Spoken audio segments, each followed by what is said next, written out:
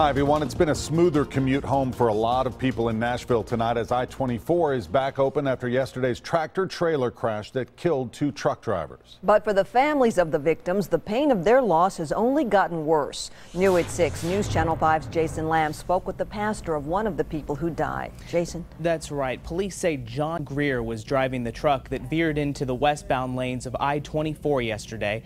Those who knew him say he was a kind man, always with a smile on his face.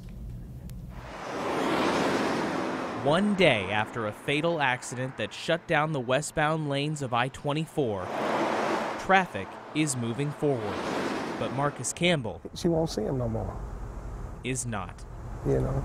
He's a close friend of John Greer, a 29-year-old truck driver killed in yesterday's crash when his truck veered into the westbound lanes. It took me for a whole loop. I couldn't believe it because I just seen John the week before this all happened. Marcus is also John's family's pastor. They're real hurt. He's been talking with his mom, dealing with his death after the crash.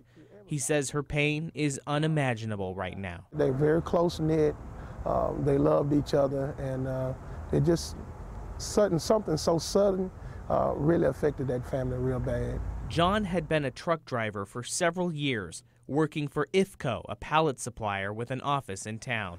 Those who knew the father of 3 say somehow they will find a way to move forward after grieving who they say is a great loss. The tragic thing is the kids, they'll never get to know really and truly what a great dad they had. Such a nice man. The other truck driver killed in the wreck worked for FedEx. His name was Michael Donnelly of Villa Grove, Illinois. Reporting live in the newsroom, Jason Lamb, News Channel 5 HD. Thanks, Jason. Metro Police have not released a reason why Greer's truck veered into the oncoming lanes of the interstate.